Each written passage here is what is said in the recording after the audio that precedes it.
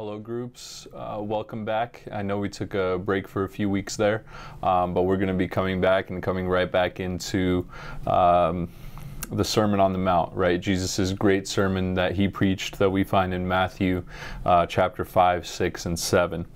And so today we're going to be in Matthew chapter 6, verse 19, and building off of if you remember the last topic about generosity, now we're going to be flipping and talking about sort of where our priorities lie and where our treasure lies. And so Matthew chapter 6, verse 19, let's read it together and then we'll discuss. Do not lay up for yourselves treasures on earth where moth and rust destroy and where thieves break in and steal, but lay up for yourselves treasures in heaven where neither moth nor rust destroys and where thieves do not break in and steal. For where your treasure is, there your heart will be also. The eye is the lamp of the body, so if your eye is healthy, your whole body will be full of light. But if your eye is bad, your whole body will be full of darkness. If then the light in you is darkness, how great is the darkness? No one can serve two masters, for either he will hate the one and love the other, or he will be devoted to the one and despise the other. You cannot serve God and money. And so there's a lot for us to cover there, and I'm sure you're going to continue in your discussions, but I just want to take it really quick, verse by verse, so that we can see the meaning of what Jesus is trying to deliver here. So he starts off in verse 19 and he says, don't lay up for yourselves treasures on earth where moth and rust destroy. And when Jesus talks about treasure, we got to stop there and ask ourselves, right, what does he mean? And when you read the Sermon on the Mount, and we got to remember the context here, he's talking to his disciples about the fact that the kingdom of God is here, and that now those who are Jesus's disciples, those who have believed in Jesus, they're now entering into the kingdom of God, and they have entered into the kingdom of God, right? And so the Sermon on the Mount is how are we to live our lives now that we are a part of the kingdom of God? And what Jesus says is one of the aspects of a disciple who is in the kingdom of God is to not lay their treasures here on earth. And so what that means is do not make earth the place where you lay your ultimate desires or set your ultimate goals, or set your ultimate achievements, or set your ultimate treasure, really is the word that he uses, right? The place that you value the most should not be earth. And he gives us a few reasons as to why. He says, number one, because on earth, moth and rust destroy. And we see this constantly in our time. The objects that we buy and we purchase, those things in a few years, we throw them out, right? And so think about it. Everything that you've ever had at this point, like things that you had 10 years ago, maybe you still have that old worn out shirt that you've had for a while, right? And maybe you still have those old worn out shoes, but more than likely, those things have already been thrown away. The phone that you've had for sure has already been thrown away. That laptop that you really wanted 10 years ago, and it was the latest and greatest thing, and you were the one to get it first, that's now in the trash.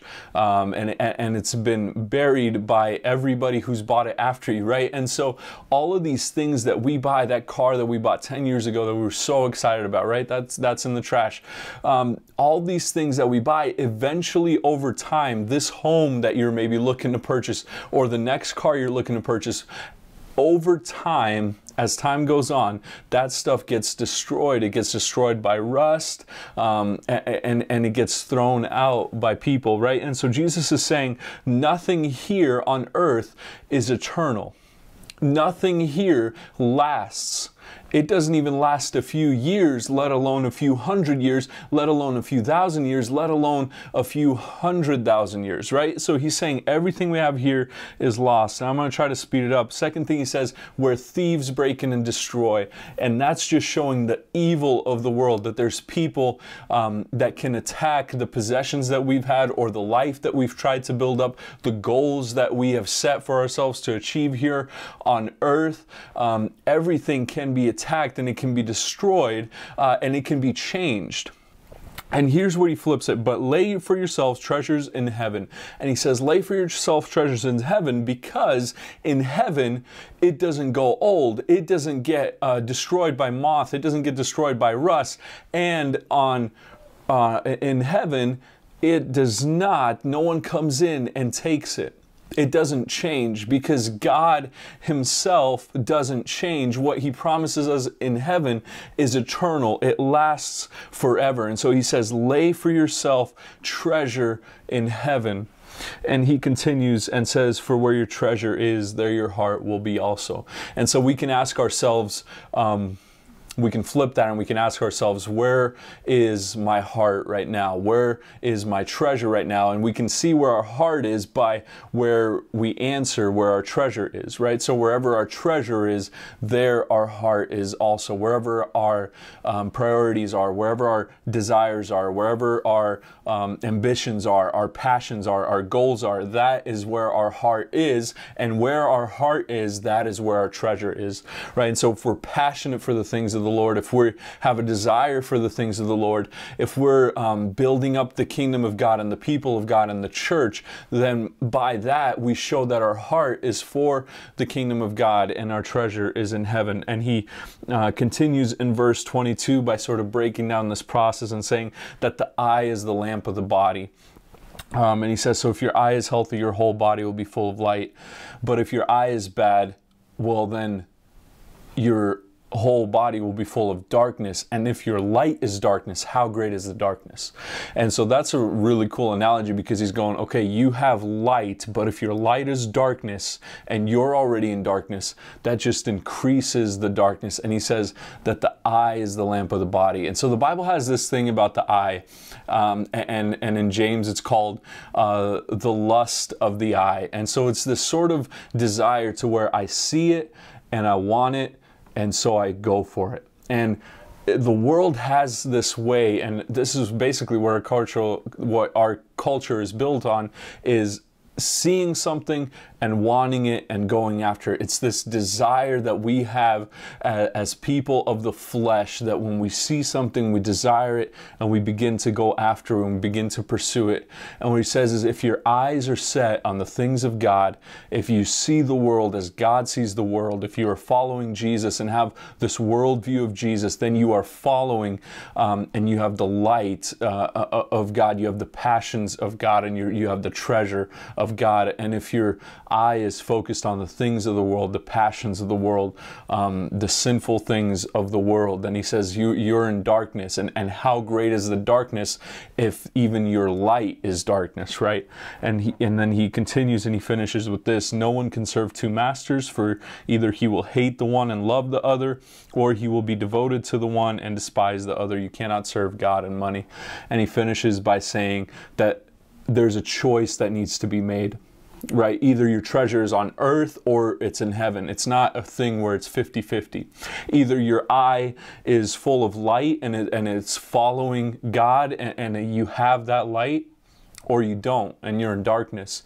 And either you're serving God or you're serving money. And when you think of money, it is the value system of the world, basically, right? And it is the thing that we use to survive here in the world.